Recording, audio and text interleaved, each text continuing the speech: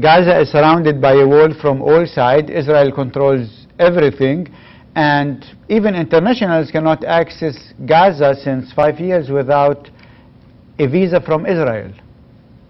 You know, imagine. You want to go to Gaza, which is Palestinian, but you need a visa from Israel because Israel controls everything.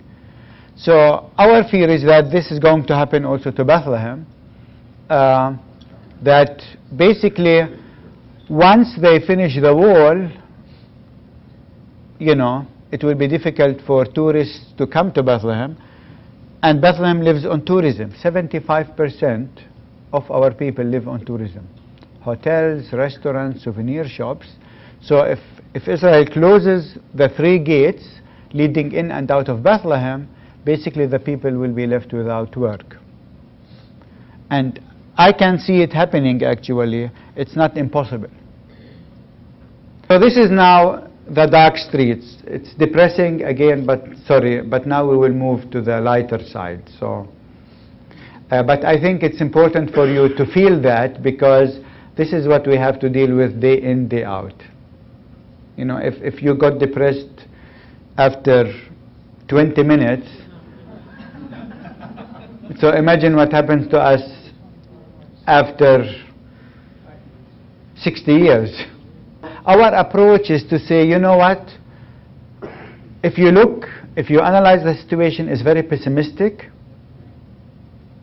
there is no hope, but we are called to create the hope.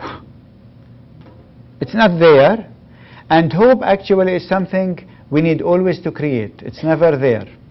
It doesn't come riding on a white horse. And if people would believe that, you know, President Bush is the one who is to come in the name of the Lord to solve the Israeli-Palestinian conflict, you know, bless your heart. We hope that he will do that, but hope needs to be created. Because unless we create facts on the ground today, there will be nothing left after tomorrow for our people to cling to. And in all the projects we do, and this is really something special in our ministry, you know, there are many people doing, you know, lots of projects here and there. They last 1 year, you know. This year it is sexy to have women programs, so everyone does women program.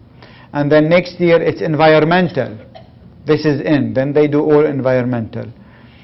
We said no, we don't want to participate in this reactionary, you know, reacting to the agenda of donors, but we would like to create facts which we think they should be there 150 years down the road.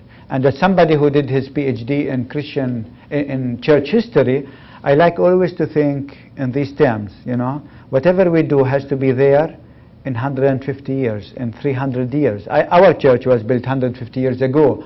So whatever we create here, we create with the aim that it should be there, because this is what our people need.